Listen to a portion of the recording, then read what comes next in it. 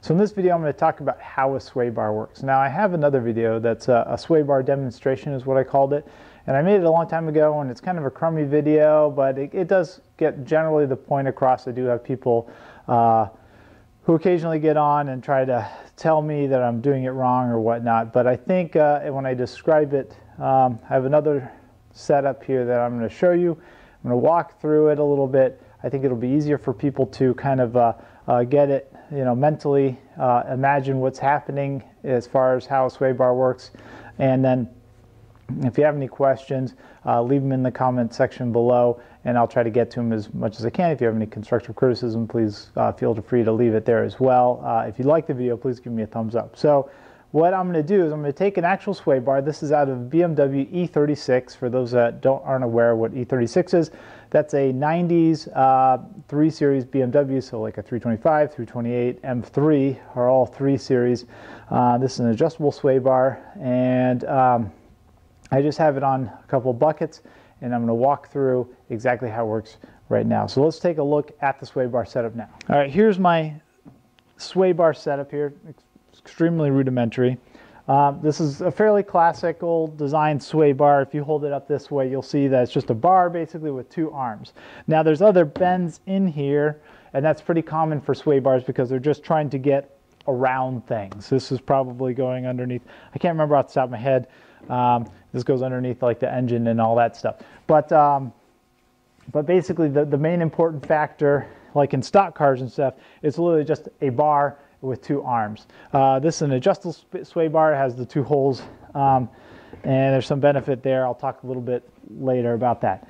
But this is your classic sway bar, or fairly classic sway bar.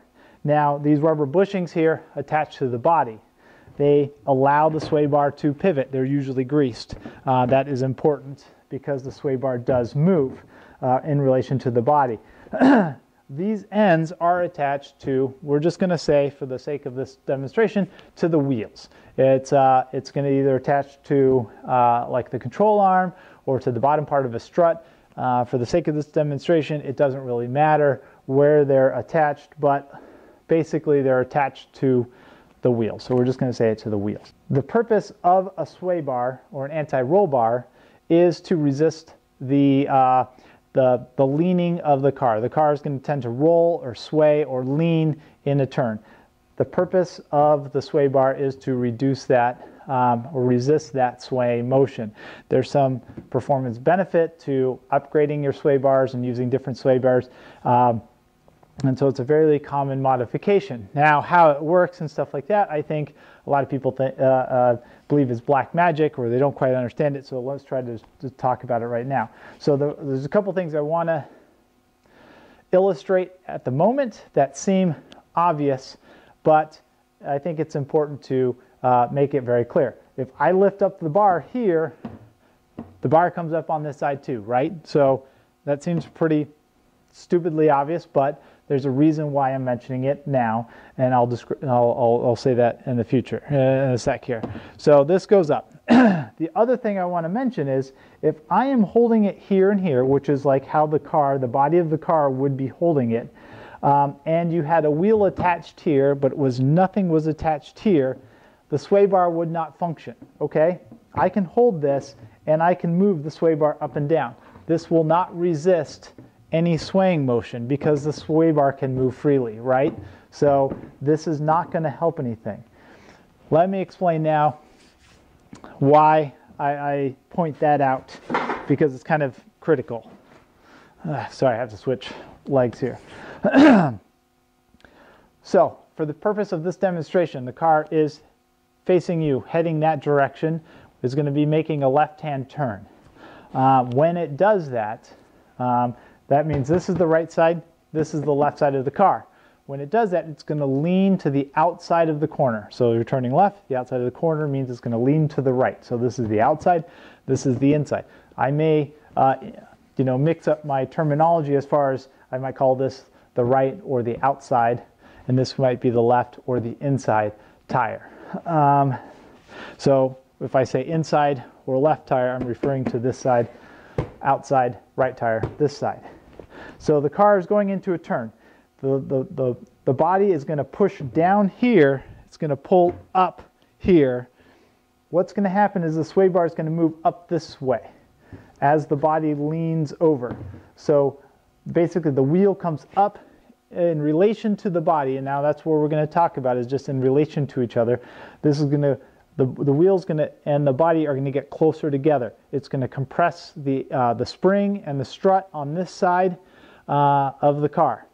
Why is that important? As I just showed you earlier, when this goes up, this side goes up.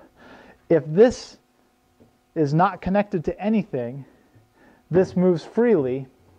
It does not do anything as far as resisting the sway. This is connected to the tire. So what is this side connected to that's resisting the motion of the sway? So this is going up. This is, to resist that swaying motion, if this was mounted to something that resisted that upward motion, what is it mounted to? The other wheel and tire assembly.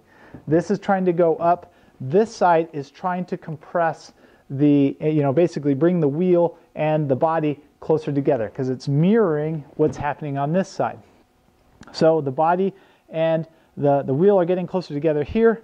It's pulling up on this side. It's trying to do the exact same thing. It's going to resist that motion. The spring and the strut over here is going to resist that force, and it's also, and that's what is going to try to resist the roll of the body of the car. So imagine this car is trying to roll over to the right. This is trying to come up. It's trying to also force this side up, which is pulling up on the wheel and tire assembly, the weight of the hub and the tire and the wheel, and then is also compressing the spring. That is how the sway bar works. It basically tries to use as a lever action. When this is going up, it tries to resist that by utilizing the spring and the strut on this side and various other things. Some people believe that what happens is when this side comes up, it pushes the inside tire down. I think I've shown that that's impossible, because when this comes up, this goes up. When this is not attached to anything, this does not resist anything. It does not resist the swaying motion. So that's not true. That's not how it works. It works by trying to push up against the spring and the strut on the inside tire. One other aspect you want to consider is that if you're compressing the spring on this side, you're pulling up your sway bar here, you're compressing the spring on this side, the car is actually squatting down. So this axle, whatever axle this is, this happens to be the front sway bar, but you also have sway bars in the rear. When that occurs, it actually causes the car to get a little lower. If the reason I mentioned that, if you have aerodynamics, such as an air dam or a front splitter, that'll cause basically the front end to go lower, which may cause it to rub. So you may be wondering why you rub or whatnot, or I mean, that's part of the reason, is because you're actually compressing both the springs when the sway bar is working its magic. So I'll talk just briefly here about tuning and sway bars and a little bit of suspension philosophy here. So you can go with a thicker sway bar. You can get a really thick sway bar. If you were to get a sway bar that was this thick, you basically have a front axle, a solid axle. So you're basically eliminating the benefit of having independent suspension. So that's a theoretical, just an exaggeration. So if you want an independent suspension so that these move independently, but you also want an anti-sway bar, don't they seem to contradict each other? Now, yes and no. So a sway bar does flex. It does not go up in this demonstration equally. So this end going up, this end probably will not go up the same amount in distance because of, it's resisted by the springs and various other things. This length, the thickness of the bar, it causes flex. So there's a torsional flex that happens here. So in real life, the sway bar, this one goes up, the left one goes up slightly less than the right one. So this one will go up slightly less than this one in the turn. The other thing is when you hit a bump, because it can flex a little bit, you know, it allows the, like if you hit a bump on your right tire, it allows the right wheel and tire to go up over the bump a little bit more than the left one. So it gives it a little bit of flexibility. Obviously, that goes down as your sway bar gets thicker. The amount of flex and the difference in these two will be reduced. There is some philosophy that some people believe that you can do the same thing or very similar things with the sway bars simply by going with stiffer spring rates, which is kind of true. A stiffer spring will resist the leaning or the body roll of a car just on its own. But there's some disadvantages there because it's a lot harder to tune. You know, how many increments of spring rates can you carry to a track? How easy is it to change out your spring rates? You know, between heats or between runs. So the sway bar allows you a little extra adjustability there. This is an adjustable sway bar. You have two holes. This is not a lot of adjustment, but you know, it's a very quick adjustment. You can do it within a few minutes. You can go from a stiffer sway bar to a slightly less stiff sway bar. Other sway bars have more adjustment, maybe 3 holes. So that is very convenient to be able to do that on the fly. It's also fairly easy to change out a whole sway bar than it is to pull your struts out and drop and change your springs. The other thing that's kind of interesting about sway bars in general, now this isn't necessarily true for every single car, but a stiffer sway bar in the front increases your understeer. A stiffer sway bar in the rear increases your oversteer. That seems counterintuitive to a lot of people, but that is the truth. So if you're experiencing a lot of understeer and you want to counteract that, you can either reduce the stiffness of your front sway bar or increase the stiffness of your rear sway bar. It's relative to each other. So you can do either or. When I had my MR2 out on the track, I was worried about, I put a new motor in it, a V6, and I was worried about it being like extremely snap oversteer. The car is known for snap oversteer. So I disconnected the rear sway bar. By disconnecting the rear sway bar, it increased the relative stiffness of the front sway bar, giving the car more understeer. So that is something you can do when you're playing around with at the track, or when you're thinking about what kind of sway bars you want to do. In general, they're going to increase your traction. But like I said, changing one sway bar, the front or the rear, may not be the best option. It may be best to change both of them at the same time, because then you're keeping the relative stiffness between the front and the rear basically the same, and you should be that should increase your amount of traction through the corner. So I hope this video helps explain to you how a sway bar works and gives you a little bit of a background of what sway bars do, and a little bit of what the sway bar tuning, and a little bit of suspension philosophy. Now, this is a small grain of information in a very well-developed, very complex field. Suspension tuning, any change you make to the suspension, be it the wheel widths, going from like 225 to 245, can have some really, sometimes positive, generally it should be positive, but you can also really screw up the feel of the car.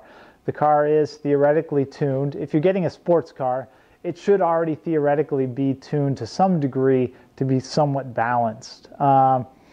And by just doing one adjustment, just by changing a front sway bar, for instance, you can be adversely affecting the feel of the car. Sure, you may be able to reduce your track time, lap times, but it may actually be not getting the most out of the car, or it can be making it more difficult to drive.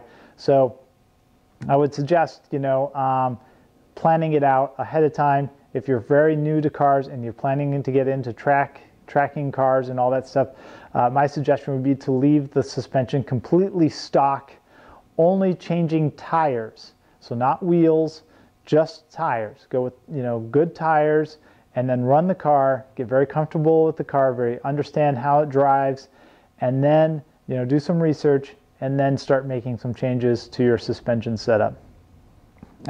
Sway bars are not a bad way to go for your first suspension modification. It's pretty easy to do. It's relatively inexpensive. You know, if you plan on changing out both, would be my suggestion. You could change out just one, the front, or just the rear, depending on what car you have and all that stuff. But it's hard to give really good advice as far as that goes. You know, it's very independent, you know, dependent on the car and the driver and the track and all sorts of stuff. But again, if you have any questions or constructive criticisms, please leave them in the comment section below, and I'll try to get to them when I can. If you want to see more videos like that, or if you have any other questions about suspension or car stuff, please leave them in the comment section below, and I'll maybe shoot a video or try to answer it directly, depending on how big of a question it is. If you want to see other types of videos like this, please subscribe. And please let me know what you're looking for, like what you have questions about. What may be obvious to me is not obvious to everybody else, and it might be worth shooting a video. All right, thank you.